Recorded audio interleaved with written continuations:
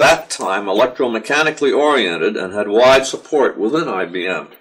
The majority opinion was that the IBM future was best served in an electromechanical direction, not an electronic one. So we chose the name Defense Calculator to gain support within IBM and to take the political path of least resistance. See, as long as it was called the Defense Calculator, everybody thought it was something very special. And the time was the Korean War. Korean War, that's exactly right. But it wasn't. Now, I also got to tell you that Nat mentioned before this board of directors meeting that was held at Poughkeepsie when we had essentially finished the model and got the model working. What we did was clean out the offices that were next to the model room, and there was a partition separating that resulting room from the model room that had glass windows like this. And we had arranged the chairs in that room so the board of directors could come in and sit down, and Nat and I and Ralph Palmer and so forth would make little speeches about the machine, and then we would allow them to go into the room and actually see the machine in operation. Like about 7 o'clock the night before this was going to happen, McDowell, who was the vice president of engineering, came to look the place over and said, "You can't possibly have this arrangement. It's too distracting because you've got people in there working on the machine." See, the machine wouldn't run for more than 15 minutes at a crack. And so we had all these guys in there keeping the machine tuned, you know, so we could run it. He says, "You've got to have a curtain in front of those windows. And it's got to match the curtains on the walls that you've got in the machine room. And at the right time, you'll open the curtains so that people are then allowed to see the machine at the right moment." And we said, "But Wally, it's like 7 o'clock at night. And we know there's no more of that material left in Poughkeepsie. And even if we had the material, we don't know that we could, you know, sew a drape that long." You know, it was like 40 feet long. He said, "You've got all night, don't you?" And so we did it. We sent people to New York. We got seamstresses out of bed, and the thing worked the next morning. And when the curtain was pulled, you could see ankles and heels disappearing behind the boxes. People were scurrying to get out of the way. But at that meeting, another thing that happened just one day prior to that meeting, I had written my speech, and it was all written out. And I had said Defense Calculator. I referred to it as Defense Calculator. And also that night, in addition to receiving this blow about the drape, I received the blow that said, "We are not going to call it the Defense Calculator anymore." I said, "Well, that's fine. What are we going to call it?" And they said, "We don't know." And so I had to go back through my speech, and every time I had a reference to the Defense Calculator, I had to cross it out and put "this machine." It had no name. Didn't we have EDPM by yet? We shipped a number of the machines with no name. And finally I received, Jerry had left the project, and I was in charge of the enter into production and follow on the, I received a call from New York saying, "Do you realize the machine has no nameplate on it?" I said, "That's correct." "Well, why is that?" I said, "Because you guys couldn't make up your mind." And so within hours, obviously, we had a name, and we were making nameplates like mad, and they were sent out. But it was just one of those little, it was unimportant, it seemed to us. But I thought it'd be interesting that you understood why it was called Defense Calculator, and called that right up to the time that it went out of the company. And then it was, then and only then was it named the 701. I too had a run-in with that edict. Yeah, yeah, that's right. Mort Astrahan and I had submitted a paper that was published in the proceedings of the ACM, the Pittsburgh meeting in 1952, and it was the title was the IBM Defense Calculator, and so it became, the paper was a logical organization of the IBM Defense Calculator. So the paper is actually entitled "A Logical Organization of the New IBM Scientific Calculator." And I had to hurry and call the editor and get it all changed. And and I got that done before the before the announcement went to press. And you'll notice it was not a computer; it was still a calculator at that time. Yeah, and I mentioned before that we never used the word memory. We were restrained from giving names to pieces of the equipment that were human in nature. Things like memory. Memories associated with people. I forgot. That came from von Neumann.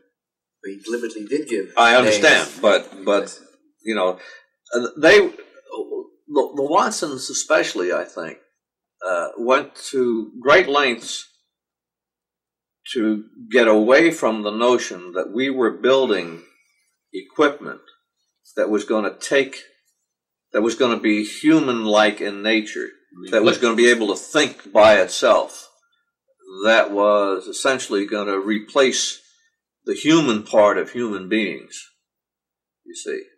And calling something a memory all kind of invested it with human qualities, at least was skirted on the edge of it. Yeah, well, it was more than that, too, because it was also the application of computers. We were strongly enjoined from applying computers in roles that were suggestive of Brave New World. In other words, machines were never to control people. And so IBM always shied very clear of circumstances in which an IBM machine would control people. Well, that raises an interesting question. In one of the publications, there's a list of the very earliest projects that were done on the 701, and it included, for example, an election night activity with George Gallup, and it included a checker playing machine, and... well, the election night thing was not controlling people. That was predicting the election result, not telling people how to vote, let's say. Yeah.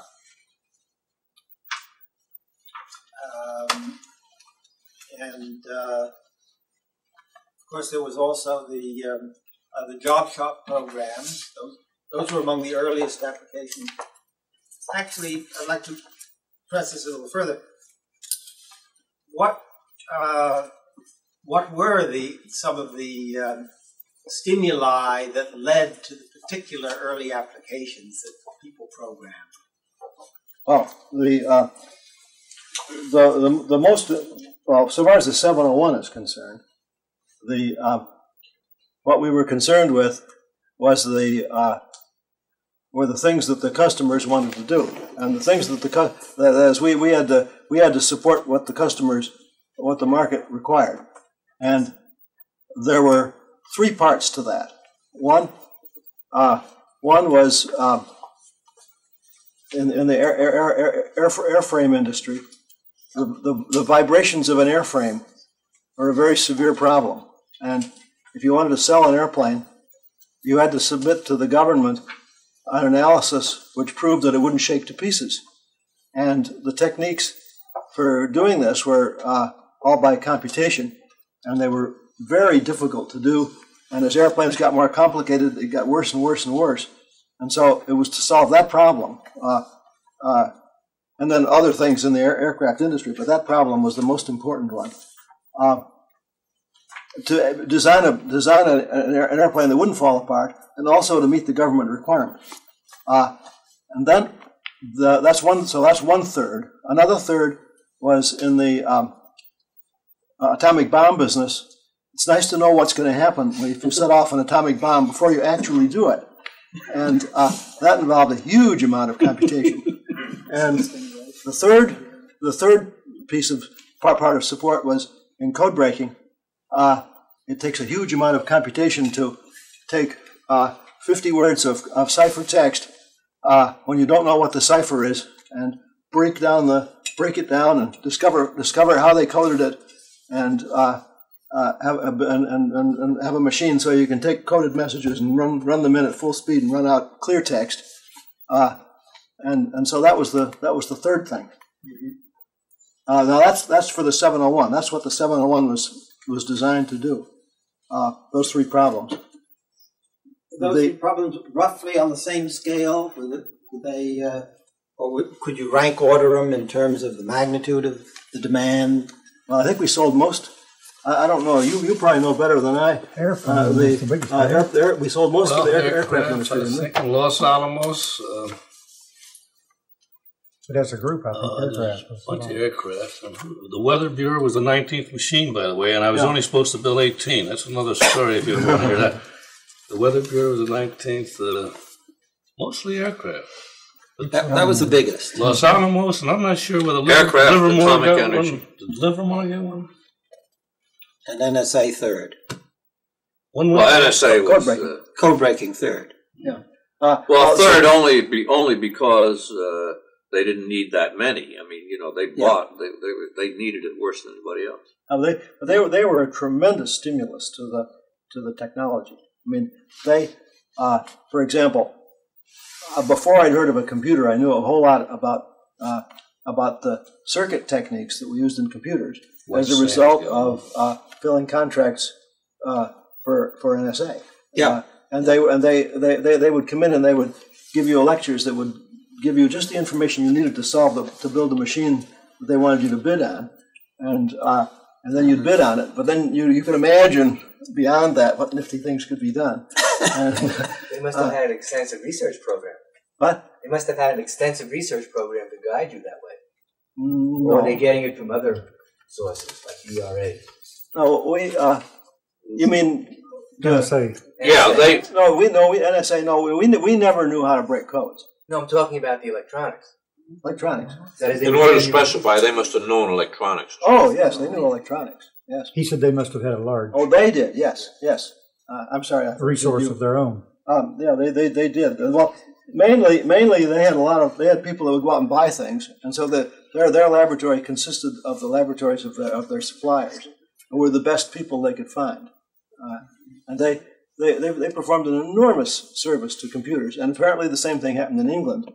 But that's where Turing was working, and so we have a great debt to this Well, part I of do history. know where one went, oddly enough. Dr. Gross was working for GE in Kentucky in their appliance division, and we sent one down there. He came up and spent 2 weeks with me before it shipped. Yeah. So that was what application would that be? It's perhaps, well, number one, it should be fairly easy to get a list of who those first customers were. Oh, that list exists. Yes.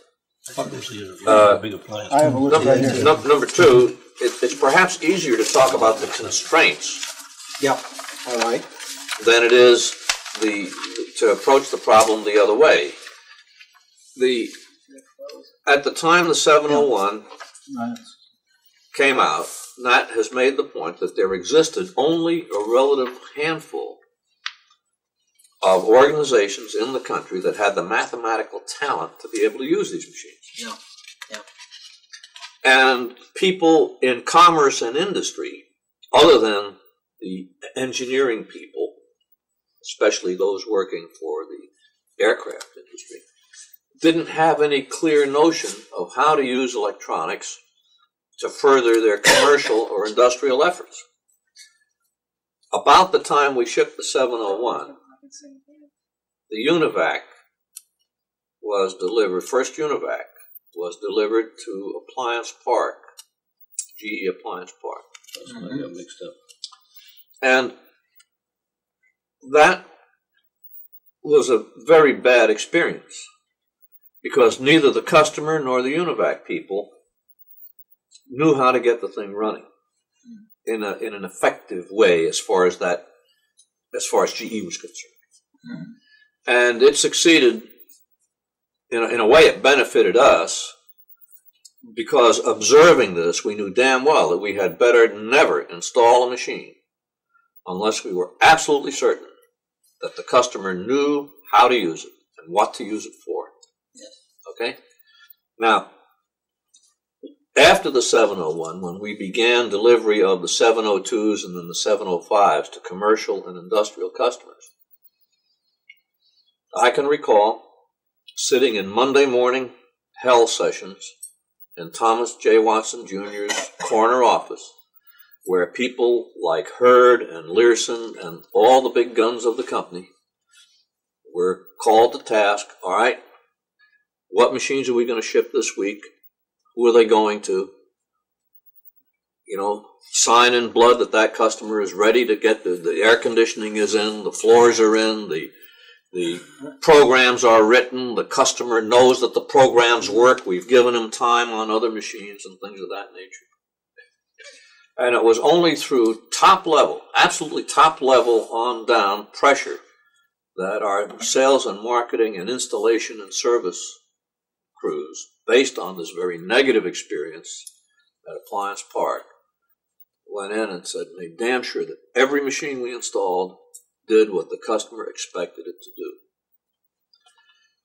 Now, another negative in those days was the fact that most, if not all, programming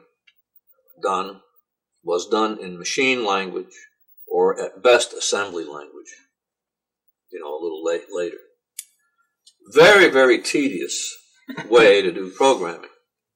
And I can still recall the arguments that raged within IBM with regard to the 650 even, about whether Fortran was ever going to be a practical way, a mechanistic way, you see, to program a computer. A human being would always be able to get a better program because he would know more tricks. Okay? And in those days, memories were very small compared to what they are today. And so these programs had to be very efficient. And today, you know, my God, in this little personal computer that everybody's got at home, you've got more memory capacity by orders of magnitude than we had on those early machines. 20K of electrostatic, and I've got 256K with RAM and little box. Okay, so these were the negatives. That number one, the customers didn't have a good appreciation. It was almost as though you had taken a racing car to deepest, darkest Africa or to the furthest reaches of Eskimo land and said to an Eskimo, here, take this beautiful new racing car. And enjoy it. And he would enjoy it. And he would look at you and say, what the hell am I going to do with it? All right? And it was kind of that situation with regard to computers and people in commerce and industry. Well, it was an inch at a time. It was more than that. After computers began to take hold, then somebody running a company would feel that he had to have a computer. Oh, yeah. And so IBM installed a principle for the salesman that you get a certain commission when you sell a computer. Sure. And if it goes off rental within a year, IBM takes it back. or takes most of it back. And, IBM really knows how to motivate you. The idea is that IBM felt that it had a real responsibility not to allow a customer to get himself in trouble. Yes. I mean, if he demanded a computer, well, the salesman wouldn't sell it to him if the salesman knew he was going to get in trouble. And only you have to depend upon the salesman because he's the only person who knows that company. Yeah. Most selling, by the way, even today, is done on the basis of reference selling. Mm-hmm. You take this customer and you show him what that customer is doing. And he says, yes, that's what I want to do. Mm-hmm. And that means that there has to be somebody doing it to begin with, right? Yes. Well, there are only very few customers willing to ride point, willing to be the vanguard. Mm-hmm. Okay, there are only certain willing or able. Yeah, or able. Yeah.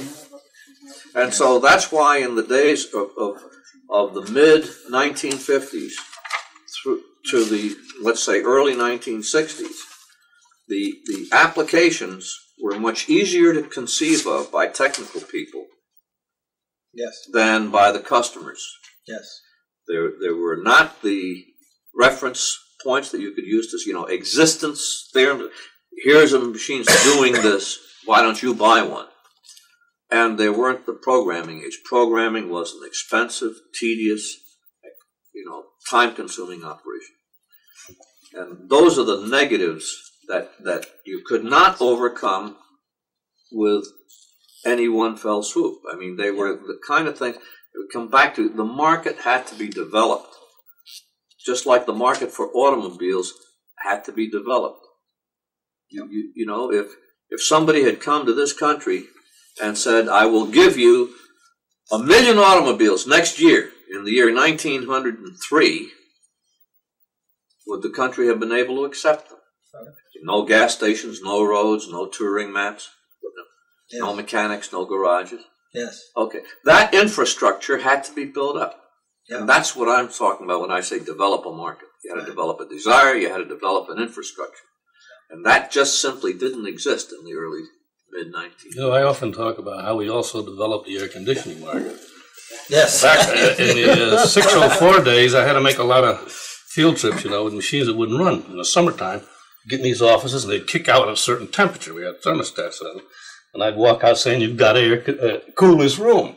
Well, then the guy would air condition his room there, and then the operators would work in a nice, cool environment. Then the office people would want the cool environment, and then the factory. So I think we advanced it probably 10 years, you know. And I guess, well, the 701, we said they had to air condition, had to have a controlled environment. Yeah, The 604, we just sent them out there, and when it got hot, they wouldn't run. Yeah. And we had to cool them. I would like to object to something you said, Jerry, and that is that programming is tedious. It was. In those days. It was. The only part of programming being tedious is for the manager waiting for the programmer to get his work done. But the programmer is fun. It's fun to program. Yeah, it may be fun, but you know, my point was in machine level language or in assembly language, it is, if not tedious, then painstaking. It just takes you forever. Yes. You know, but it's fun. Well, Job security. Job security is right. But today, the programs that are available today, as evidenced by how people are using these little personal computers, is just unbelievable by comparison with the painstaking work that had to be done back in those days. Yeah. I can still recall one IBM customer, I don't know who it was, you maybe remember, came in after programming a sample problem that Nat had given him to program or something like that. And he put it on the 701, and it worked. And we told that guy, you better go into the negligee business or something like that, because you will never, ever again in your whole life duplicate that experience. I'd like to bring up something that's very close to that, and that's the time when we brought customers for the 701s into. That's what I'm talking about. Yeah. I mean, this occurred during that time. What we did, this was August 1952. We brought in typically two representatives from each customer to Poughkeepsie for a week. See, 24th through 29th. That's a week. First of all, we met right in the building where we had the engineering model of the 701, and we were still working on the design of it, but we had it running. Mm-hmm. At least it ran some of the time, mm-hmm. And so we gave them lectures, and we taught them to program, and we provided them with this book, which contains descriptions of programs we had written that they could use. This is software in its most rudimentary form. Utility programs. Utility programs, and some examples of mathematical programs. A lot of different things, including a symbolic assembler, which I was involved with, and another assembler that they developed. They called it an assembler, but it isn't what's called an assembler now. So then each customer, the two representatives from each customer and one IBM person formed a team, and this team then developed a program, which then after the later, like Thursday or something like that, each customer got an opportunity to use the computer for 20 minutes or half an hour or something like that, and then a little later, maybe Friday, they'd get another crack at the computer for a little while, and so this enabled the customers to see firsthand what they were about to receive. I remember during one of those customer debug sessions, he came in He had his cards, put in the card reader. He had a printout of all the cards, and on fanfold paper, it must have been an inch thick. And he pushed the start button, and instantly the stoplight came on. So he started a single cycle through program step 1, 2. I said, why don't we look at the program counter? It's on 2,000 and something. He said, it can't be. I just took my finger off. It's always instantaneous. It was just an amazing experience. That happened to me. The first program I put on the 701, that it had happened. I mean, I pushed the button and it was all over. It's all done. Well, the biggest complaint I got from the executives was that there's nothing to see. The only things that had any animation to them, any motion, if you will, were the card input-output and the printer. The drums revolved. Well, you can't see a drum revolve. You can hear it, but you can't see it. The tapes went up and down, and spun a little bit. The neon lights were blinking so rapidly, it was a steady glow. It was just a steady glow. And when you'd push this button and you'd say, the computer is now working. So how do you know? But our customers for years our salesmen brought the customers to watch sorters run, and they were exciting. But I remember they'd come into the 701 floor and everything was quiet, lights blinking, and what's going on? There's the memory. There's a bunch of pretty dots on a tube, but no excitement. Yeah. I'd like to come back to something we were talking about before. This was you described the 3 industries that were ready, that represented the initial market. But in Cuthbert... It'd be 3 or 4, maybe. 3 or 4, yeah. Well, in any case, in Cuthbert Hurd's article here that I was quoting, he lists a lot of the initial application programs that were written, now, that were not of this kind. They were obviously written either internally or by some scholar somewhere with a special problem and so on. He lists translation of Russian into English in cooperation with Georgetown University, demonstration of Euclidean plane geometry, which... when did that happen? One of these things. Well, he says, the following innovations in applications programming are noteworthy, all done during the period 54-55. Sure, but that was quite a bit later. Mm-hmm. You see, a year was just an eternity in those days. Okay. And Nat and I are talking in terms of 1952-53, when we first began to ship that machine. Yes. A year later, those people had an infinite amount of experience by comparison. Yes. Okay. Now, all of a sudden, there were 18 sets of people developing programs, learning the lore. Yes. There were, many times 18 people being reference sold. Yes. Because at that point, we had made up our minds to do the 702 and then the 705. Yes. And we would bring potential 702, 705 customers to the 701s that were already operating. Yes. See? So a year was really an eternity. 18 months after December 52, we had shipped all of the 701. A year ago when I got my IBM PC, there were just DOS and VisiCalc, Easy Writer, and now it's an unending list. That's right. All in 1 year. Yes. Also, if you went to one of the things I haven't mentioned is a share, an organization. Yes, very important. This share evolved out of this customer class for which we distributed this book. I mean, these people all got to know each other, and they said, "Well, let's get together and share programs." Yes. And they called the organization Share.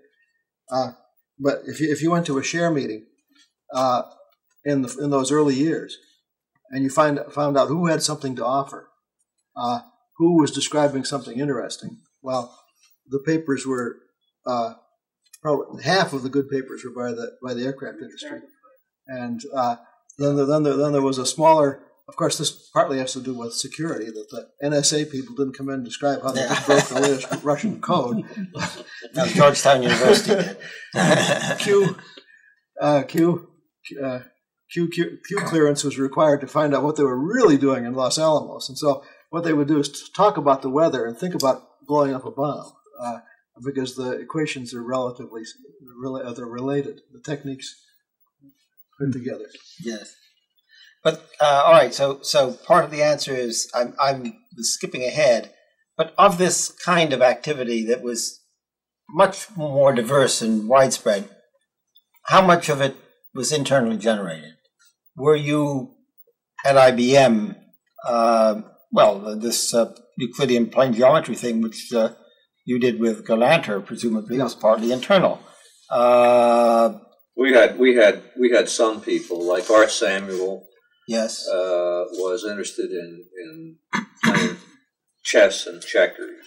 Yes. Other people were interested in language translation. A great many of these efforts came to naught on these relatively small, by today's standards, relatively slow by today's standards, relatively unsupported by today's standards machines. Language translation, for example, is only now beginning to be a practical thing.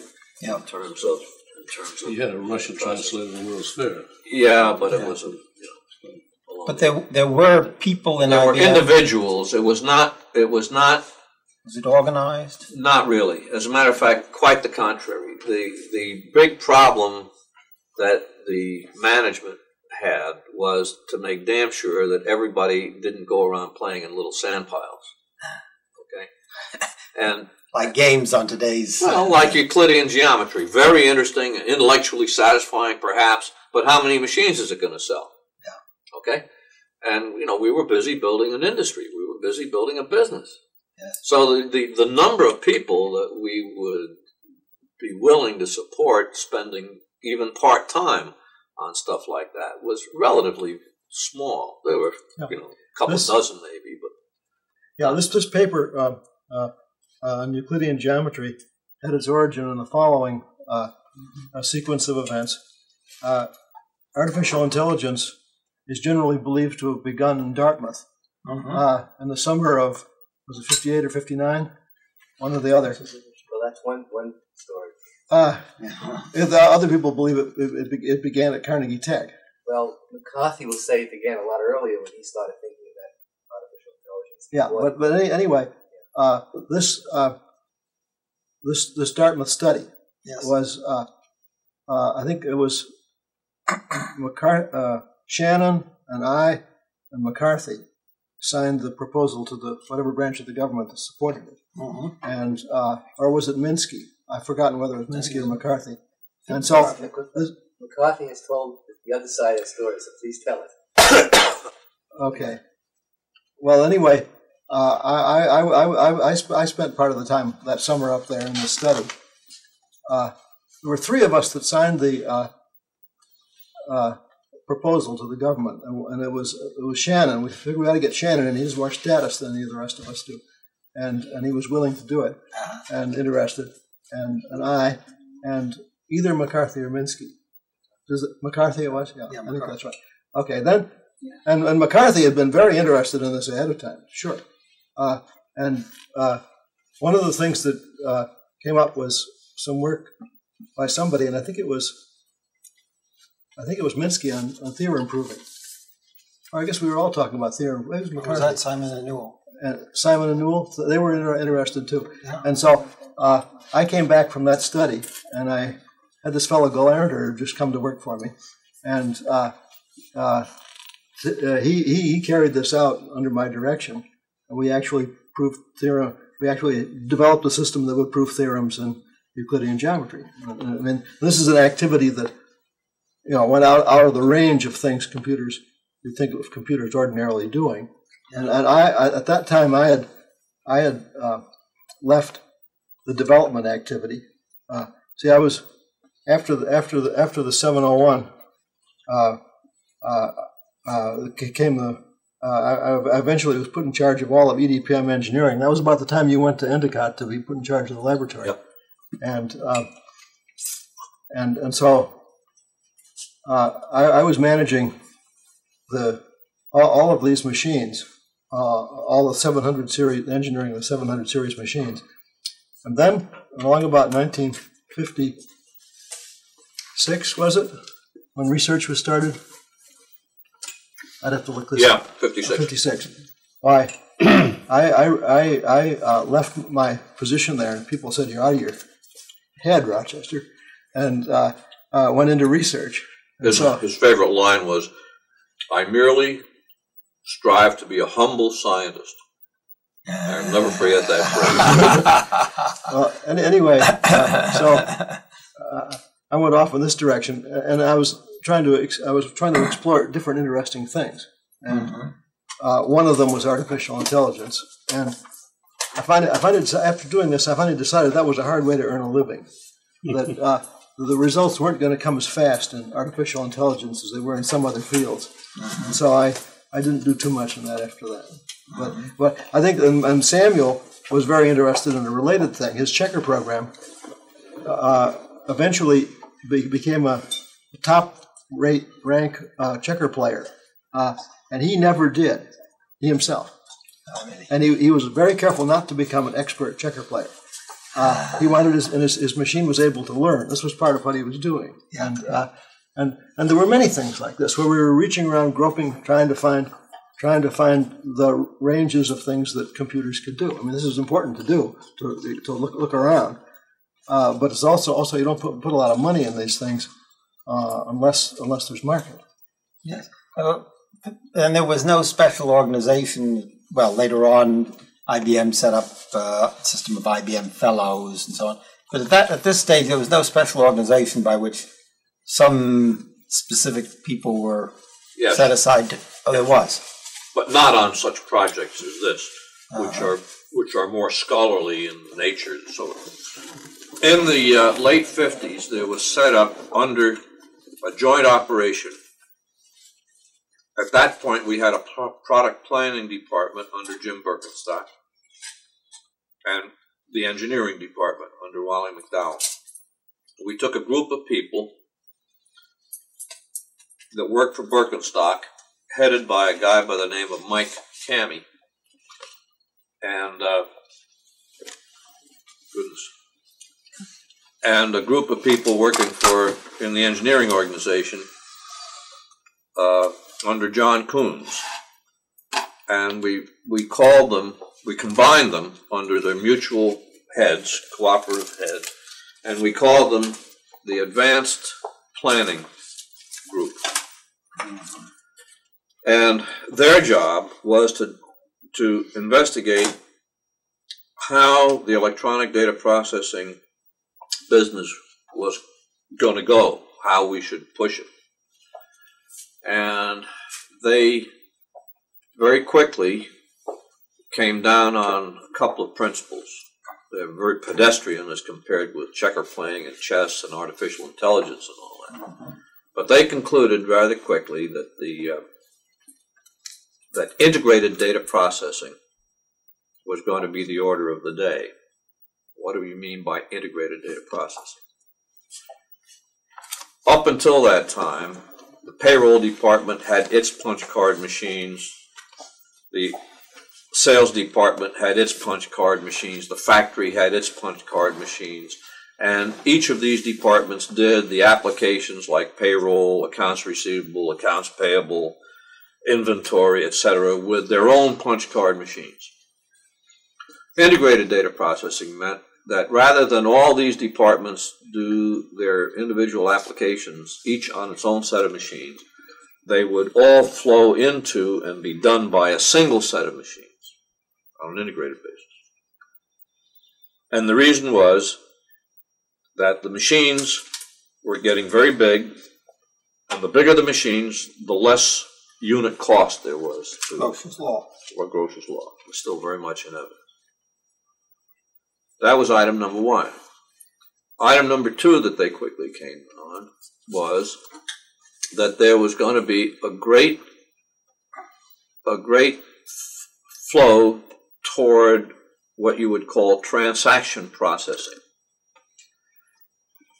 And again, if you examine where we stood or where commercial industrial applications stood at that time, punch card machines and such electronic computers as existed up until this time were used to do historical record keeping kind of things.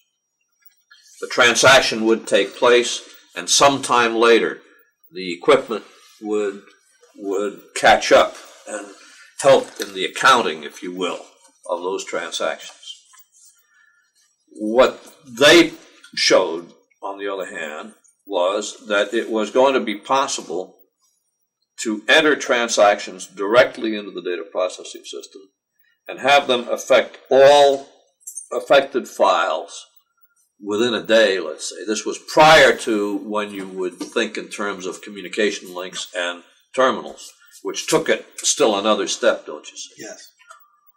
And they, having come to this conclusion, conceptual conclusion, they did a study. They picked a company, and it happened to be Hart and Hegeman.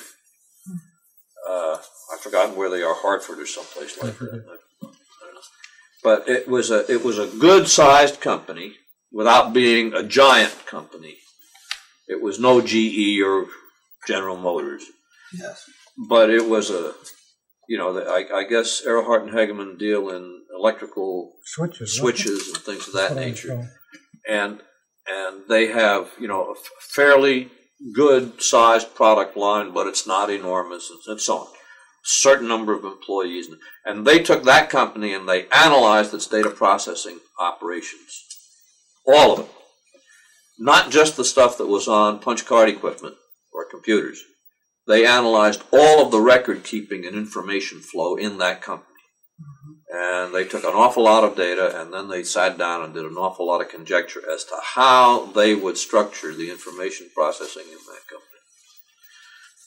That work formed the basis of system development in the IBM company from that point forward. That work should, by the way, Mike Cammie is still alive and still very active. John Coombs, unfortunately, passed away some years ago. Mike Cammie lives down in Lighthouse Point in Florida, and he's still very, very active as a planning consultant, corporate planning consultant. Can you spell it? K-A-M-I. Oh. And Birkenstock would certainly know about this. Yes. We're going to be talking to Birkenstock. Okay. Yeah. And I would guess that you should be able, through Cammie and or Birkenstock, to get a line on some of the people and perhaps even some of the records that were involved in this Hart and Hegeman study and so on. But this was a very concerted effort on IBM's part to divine the future. Now, to reach conclusions on principles of this kind is But I got to warn you, this was after the 701. Yeah, I understand. We are running on. That's all right. I mean, this is all what the 701 did. This is how the 701 brought. Yeah, it heralded the entry into this age. Just a blip. Well, it's more than the blip. In time. But to reach conclusions of this kind, in a study of this kind, you go through a long and arduous process of debate and so on. You've told me the outcome. There must have been differences. There must have been issues. I'm sure there were. See, I was not involved in that work at a detailed level. At that point, I had, life in IBM, unless you chose to be a humble scientist, was, holding tight to the rocket as you went. And by the late 1950s, I was general manager of a division and so forth and so on. So I really didn't have a greatly intimate knowledge of what they were doing, and I'm really the wrong guy to discuss this with in any detail. Well, let's carry that same question, though, then back to the period where four of you were directly concerned. You've told us certain conclusions you reached. You told us about the differences with the 600 series card punch people. But were there some issues within the group that shared the perspective of the electronic computer, in which not everyone agreed? What were the outcomes that you described, the choices that you made about serial and parallel processing, about word length, about type of memory stored, all were about relationship of hardware to software, minimal hardware, and a lot of microprogramming. So, were these issues on which you arrived at a pretty good consensus, or were there some sharp differences? There began to develop sharp differences in the late 50s, early 60s. And these sharp differences were the result of IBM following the strategy of developing a machine like the 701, then improving it into the 704, and improving that into the 709, and improving that into the 7090. The 701, 704, 709, 7090 are all essentially the same basic machine, each one an elaboration of the previous one with better technology. For example, the 7090 was built with transistors. In all other respects, it was identical to the 709. Yep. Okay? We had done the same thing on the commercial end. We had built the 702 and then the 705. And then the 7080, the 7080 being a transistorized version of the 705. We had built the 650 with tubes and magnetic drums, and then we jumped to something called a 7070, which was quite different. About that time, we came along with a 1401. Yeah.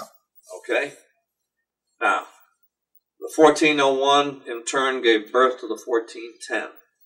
All of these machines were different in certain essential respects from all the others. About the same time, we had built the Ramac, Yes. the 305 Ramac out in San Jose. Now, that's quite a stable of machines. That is. Okay? All different. All different. Yes. That's important. Yes. All different. Yes. All requiring their own support. We Yes. have a bear The 650, while it was conceived of originally as a scientific calculator, became the rage as a commercial machine. Yeah. The 1401 capitalized on that, and the 1401 became a kind of a workhorse. Yes. It just sold every place you could put it. I mean, it opened up markets just like the personal computers are today. Yeah. Okay.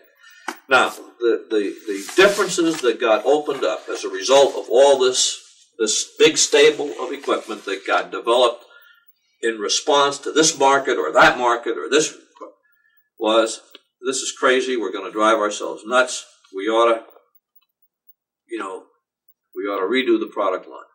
Mm-hmm. Now, the question came, how to redo the product line. There were many of us who felt that we could combine scientific and commercial into one set of machines, for instance. And we prevailed. And the 360 is the result. All right? Practically up to the announcement date of the 360, there was a well-respected and very capable contingent within the IBM company that felt it was an extremely bad mistake. And that what we should have done was continue to make binary processors, at least. In addition, they didn't care that we did the 360, but make binary processors in addition, growing them from 36 bits to 48 bits, which is what the competition was doing at that time. Mm-hmm. Okay? So what you find in that period is that the market had opened up and had developed kind of willy-nilly to the point where we had a competing product line, overly specialized with respect to customers, taking enormous resources to support in terms of programming and service. And the split, the arguments, the debates, etc., all centered around how do you get out of this mess and to what degree do you get out of it. The programming was mushrooming, as I recall. Each family's programming were expanding. There just weren't enough programming. Yeah.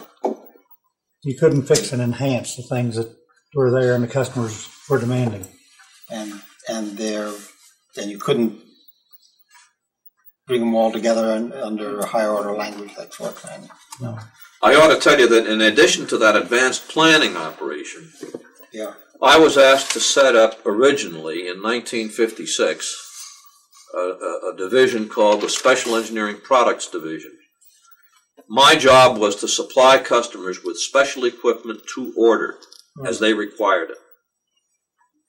It very soon became obvious that really what we should be doing is developing advanced systems. Yeah.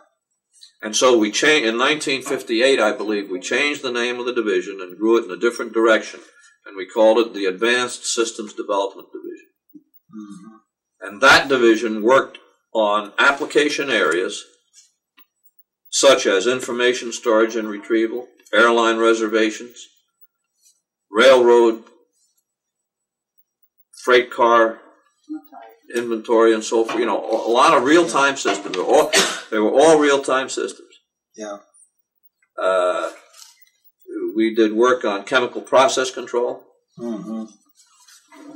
Matter of fact, Cuthbert Hurd was in charge of that aspect of it for a while, the chemical process control.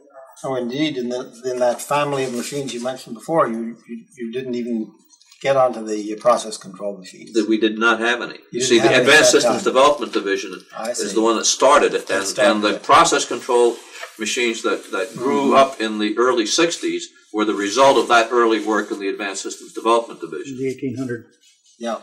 in San Jose. Okay. But that was a day when you could conceive of all sorts of exotic applications of digital equipment. and what we did, what the Advanced Systems Development Division did, was usually to find a customer, potential customer, and work with the customer.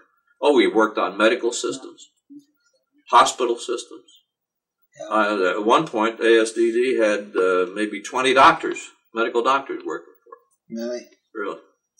We did special work in image storage and retrieval for the CIA, etc.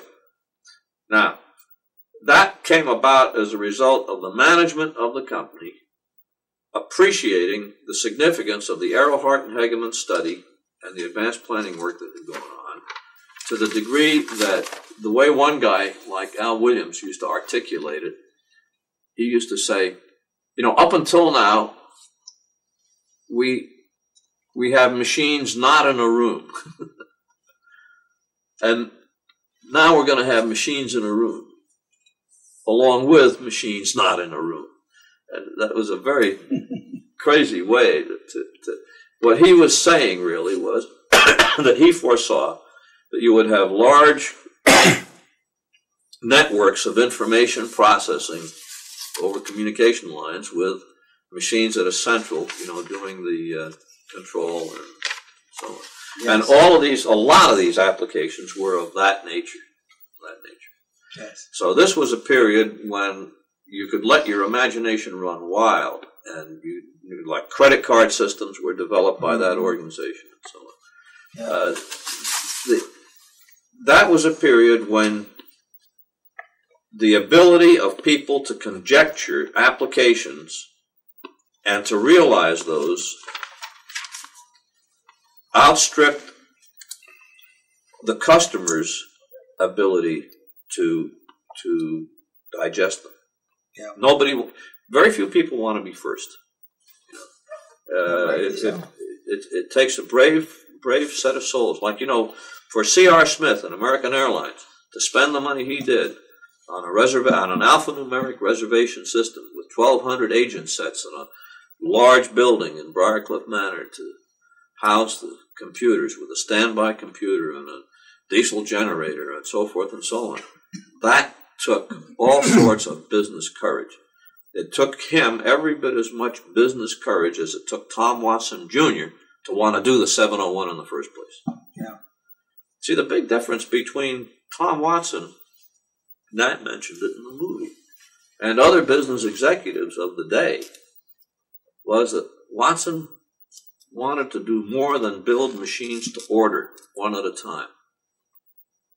He could see the thing coming, and he had enough business courage so that he put a lot of money into this electronic area.